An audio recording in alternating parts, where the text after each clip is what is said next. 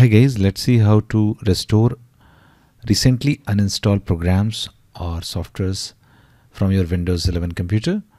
So it's very easy. What you have to do, you have to just search restore point in the search box and now click on create a restore point search result.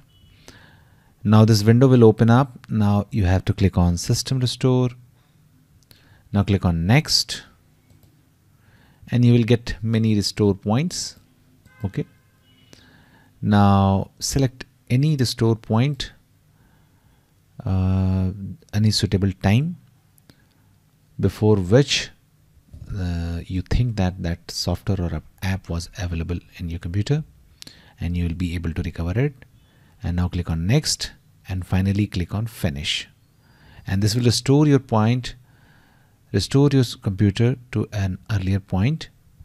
In my case this is the date, in your case this may be different, and in that case you will recover your uninstalled program or software from your computer. Thanks for watching. Please do like.